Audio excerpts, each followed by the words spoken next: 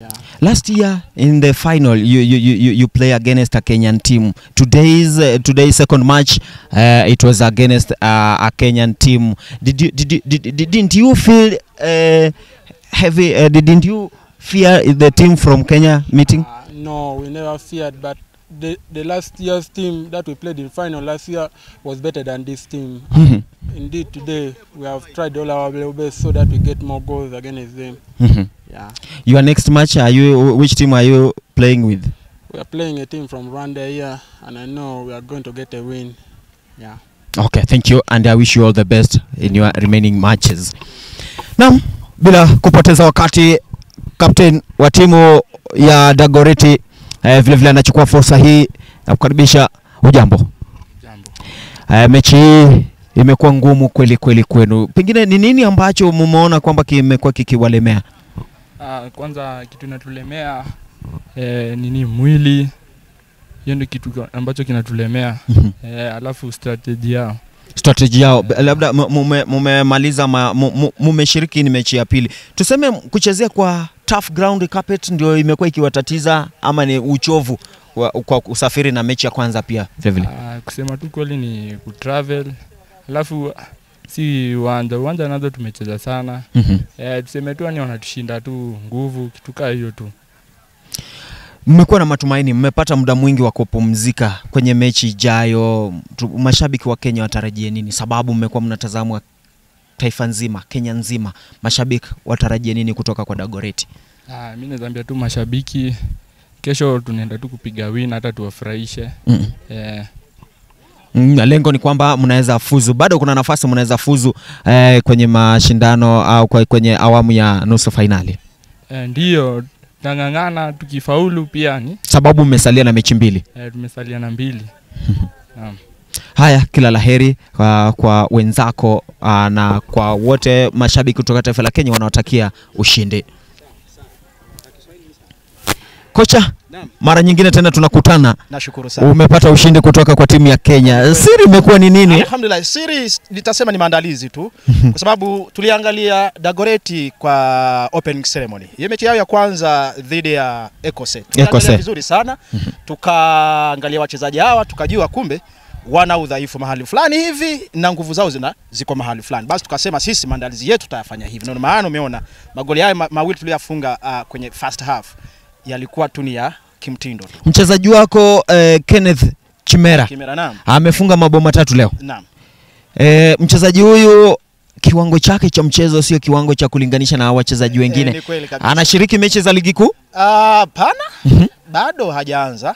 Hata kama kuna klabu moja ya Wakisojans, wao ndio sasa wamemsajili, lakini hajaanza kucheza. Hajaanza kuchezea timu ile. Ni sababu ukiangalia kiwango chake cha mchezo ni cha hali ya juu. Mpaka mashabiki wengi wamekuwa nauliza huyo mchezaji jezi nambari 10 muulize kama anaweza sajiliwa na baadhi ya vilabu kule Kenya. Basi ikiwa wanamhitaji, sisi tupo tu.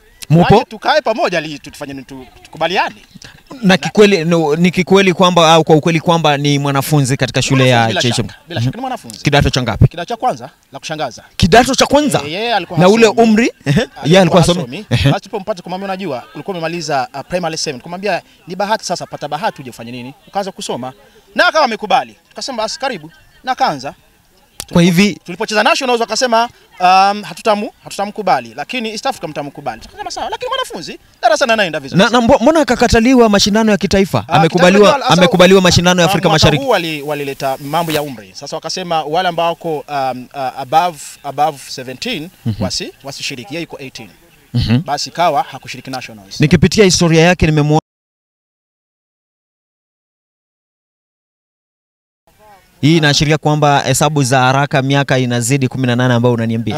Haizidi. 2014 akiwa under 14 team. Under 14 team hasa alikuwa na miaka mingapi basi wakati huo? Natumai alikuwa hapo kati ya miaka 13 ama 14. Wewe alikuwa na 12 je? Haya 12 alafu kuanzia 2014 Ningeomba basi tuangalie sasa mechi ya leo. Mechi ya leo mchezaji tu tuangalie mechi. Tulikuwa tunagusia tu historia, kunipatia historia kamili ya mchezaji. Tuangalie mechi sasa. Mechi ya leo imekupatia picha gani katika mashindano haya? Kusema kweli, kwanza la muhimu sana la kuzungumzia, timu ya Dagoretti timu nzuri. bila kusema labda walifanya makosa mahala fulani. Ikawa wachezaji wangu wakatumia bahati kuadhibu. Sasa tukiangalia picha ya leo inatupa ni wapi tunakoelekea. Ukiangalia mechi yetu nafikiri tutasikia kesho tunacheza Ekose. Hawa ni mahosti wa hapa. Ndio wenyeji na ndio mabingwa. Mabingwa ni kweli. Na lakini uzuri ni kwamba pia nao tuliwasoma vizuri sana mechi yao ya kwanza. Tukajua mechi yao ya pili leo wamecheza na Kitende. Wamecheza na Kitende wakafunga mabao 6. Sasa ina maana kwamba ule udhaifu tuliouona kule pia na Kitende wameutumia. Na sisi pia kesho tutautumia. Kumbuka kwamba sisi ndio mabingwa. Naam, nyinyi ndio mabingwa watetezi wa kombe hili. Bila shaka. Bila shaka ina maana ya kwamba tuna nafasi kubwa sana ya kuweza kutetea taji. Bila shaka. Asante sana, labda kwa jina. Kwa jina naitwa Isingoma Hassan Tembo, mimi mwalimu wa shule ya Kibuli. Asante sana mwalimu na vile vile mkufunzi. Nashukuru sana kabisa. Asante. Wakati mwingine tutakuwa tu hapa katika uwanja huu. Matangazo haya yamekuwa yanapatikana moja kwa moja kule taifa la Uganda na vile vile taifa la Kenya. Wengi wamekuwa kiangalia na huenda mchezaji wako bora ambaye sasa ndio top scorer. Jana alifunga bao moja. Leo amefunga matatu. Kwa hivyo anaongoza chati za ufungaji kwa mabao 4. Atakuwa anafanyiwa ile scouting na timu mbalimbali. Kuna fursa kubwa. Hilo ndio maana tunawaambia vijana hawa, jamani nendeni kule mkaonyesha nini vipaji vyenu. Huenda labda kutakuja scout mmoja yeye afanye nini. Na hiyo ni fursa yao sasa. Wakitumia vizuri, kila laheri kwa mechi ambazo zimebaki. Asante. Na karibu. Haya, wakati mwema. Naam, huyo amekuwa ni kocha wa timu ya Kibuli SS. Anasema kwamba kikosi chake kipo imara na ameweza nia yake kubwa ni kuweza kutetea ubingwa wake katika mashindano haya. Kumbuka ni bingwa mtetezi baada ya kutoa taji hili, baada ya kutoa taji hili kule Arusha Tanzania mwaka jana, kitu ambacho anazidi kujivunia hadi kufikia hivi sasa. Na kwa mara ya kwanza nimekuwa namtaja tu na kumtambulisha mwelekezi wetu katika mashindano haya, kukupatia picha ngavu kwenye Tawi TV na Fataki za Sport, Godrix Kundadhi Transwest TV na Fataki za Sport. Kundadhi ni ulimi kuteleza, ulimi hauna mfupa. Ni Transwest TV na Fataki za Sport. Godrix Wanyonyi amekuwa akituelekeza na kukupatia picha ngavu kule nyumbani. Godrix, ni siku ya 4 katika mashindano haya ya shule za upili ukanda wa Afrika Mashariki. Kiwango cha mchezo kiko vipi? Naweza sema kwamba ni kiwango kizuri. Ukiangalia kwa ujumla kuna ile display ya football and kila shule au kila kikosi kimejituma na unaangalia those who are showing beautiful football ambayo sasa dunia inaangalia ni vijana wadogo. Wengi ambao wanaona kwamba kidogo wana mili mikubwa sana na umri umekwenda kidogo, ukiangalia kwa sura tu kidogo wanacheza kushinda the tournament style. Yani mtu anataka kuwin this tournament, which is not bad, but mimi nafikiri kwamba the main essence ya michezo hii ya shule ni kuona kwamba hivi vipaji vinatoka kiwango cha shule vipokelewe katika kiwango kingine, international level. So if you bring here someone who might be older, then you're not helping anyone. You're not helping that boy unless he's already in a club. If he's not in a club, then you're just wasting chances. Walio hapa ni young men, not boys. Yes, they are young men and they are also boys. We have boys who are 17. We have boys who are 19. It's an under 19 affairs or under 20 affairs. So we have young boys here as well. Tukiangalia Waganda walijiandaa mapema zaidi mashindano yao. Kufikia mwezi wa 5 walikuwa wamemaliza mashindano ya kitaifa. Wameketi kutulia kungoja Agosti itafika lini tuweze kusafiri kule Rwanda. Hii inakuonyesha nini? Nafikiri kwamba it's a lesson that sisi kama Kenya tunafaa pia kulearn from, kwa sababu this early preparation unahakikisha kwamba you have a best team. Na pia unaangalia their competition wameanza mbali na wamekuwa na so many teams. It means they have taken this thing serious. So it's upon us pia to learn kutoka kwao. Unaangalia they're displaying good football. Wacha tutoke kwa age sasa. Tutoke kwa body mass na nini, tukuje kwa football. Bado wanatuzidi kwa kiwango kikubwa sana. Wanacheza basic football, ni pass score. Pass score, and that's what football is all about. Bado maandalizi yao Waganda yanaonekana kuwa bora zaidi ya nchi yoyote ile katika FEASSA hii. Mechi hii ya mwisho Kibuli mabingwa watetezi wamewapiga Dagoretti mabao 4-0. Kwenye mechi ya hapo mapema kwenye kundi hili St Mary's Kitende waliwapiga, kuwabatiza, kuwabebesha na kuwasulubisha mabao 6 Ekose Musambira, wenyeji wa mashindano haya au mabingwa katika taifa hili la Rwanda, mabao 6-0. Hiyo inaashiria nini kwenye kundi hili? Hili kundi lina wanyonge, Kenya na Rwanda ni wanyonge. Wanyonge, kundi lina mibabe wawili. Chitende ni champions Uganda 2023. Kibuli ni champions FEASSA 2022. Hawa ni mibabe wawili wazito sana. Both teams have participated in the Africa Games. Both teams have the best preparations in the East Africa region. Uhai kwenye timu ya Kenya ya wanaume Shanderema inaashiria nini katika mashindano haya kundi A? Jambo ambalo nina uhakika ni kwamba one of the Kenyan teams will be in the semi-finals. Na hakuna siku a Kenyan team imefika semi-finals ikakosa kufika finali. And this equal chance kwa Shanderema, equal chance kwa the St. Anthony's.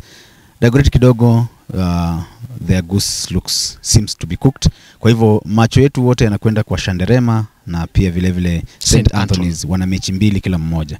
They have to win both matches. Na si mechi ngumu, kiangalia mechi ambayo iko mbele ya St. Anthony's, Kalangalala ambayo Shanderema imewapiga mane, basi St. Anthony wanafaa kujiredeem, wapige masita.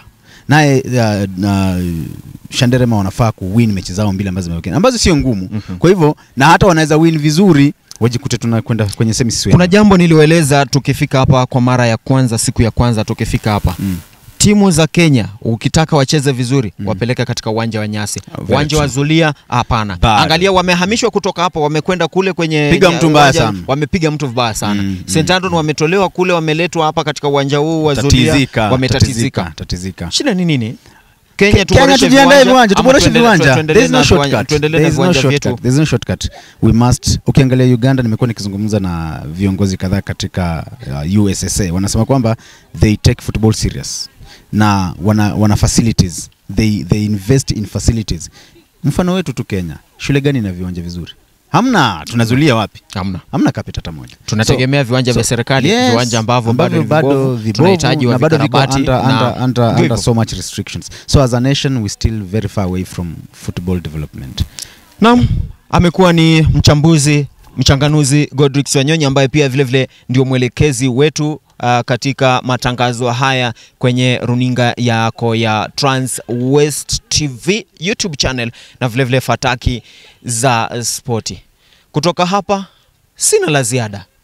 Mie ni kuwarudisheni kwenye studio zetu broadcasting hapa katika uwanja wa Kamena Grounds hadi hapo kesho tutakapokuwa tukizuru katika viwanja mbalimbali kukuletea mechi hizi. Shukrani za dhati kwenye mpiga picha wangu Anton Kapienga mwenyewe, kadushelele katu kadogo kamutu akana maneno, kakisha kula kakashiba, hata kwenye hiyo sahani usingizi inaweza kabeba. Na vile mtangazaji mwenza kwa siku ya leo amekuwa si mwingine bali ni Tiko the presenter. Vile shukrani za dhati kwenye kwa mtangazaji mwenza kutoka taifa la Uganda ambaye tulimpatia fursa naye vile aweze kushiriki nasi katika matangazo haya, tactician without a team. Tunasema asante sana. Alafu vile Henry Muhewa, huyo ndio jamaa alikuwa anahakikisha kwamba logistics zinakwenda vizuri. Tukitaka maji, tukitaka glucose, vile kupata zile jumbe ambazo zinatumwa na mashabiki ambao wanafuatilia matangazo haya ambayo imekuwa nakujia katika mataifa mawili, taifa la Uganda ambapo tumepata mashabiki na ufuasi mwingi tu. Taifa la Kenya wanatufuatilia sio eneo la Nyanza, bonde la Ufa, magharibi, Central Nairobi, eneo la mashariki, kaskazini mashariki na lile eneo la pwani. Hadi hapo kesho atakaporidhia Maulana, nite kocha bila timu kwa ba wana.